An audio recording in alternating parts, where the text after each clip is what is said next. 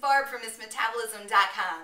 So my friend Emily from the Greek yogurt taste test video asked me what I thought of Larabars. And really, I don't think I've ever bought a Larabar because they're just too expensive. But she told me they tasted really good and they're made with some really simple but wholesome ingredients. And she said, actually, it seems like something we should be able to make ourselves. So I thought, I think I'll give that a shot. So I bought a Larabar. It cost $1.15 for this tiny 1.7 ounce thing. And actually the price goes up to almost $2 at different stores around. This is the peanut butter cookie variety. And check out the ingredient list. It includes dates, peanuts, and salt.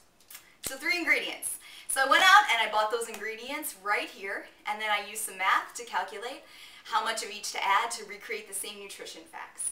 So what I found was that I'll add 25 grams of peanuts, 28 grams of dates, a dash of salt, and just for fun, I'm also going to add a dash of vanilla. So I'm just going to weigh those ingredients into a Magic Bullet blender cup. I'm going to blend it.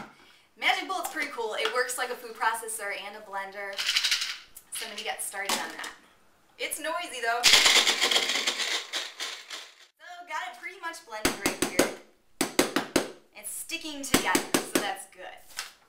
How do I make this into a bar? I could just take it in my hands, or another good method is actually to put it in a Ziploc bag and then press it into a bar.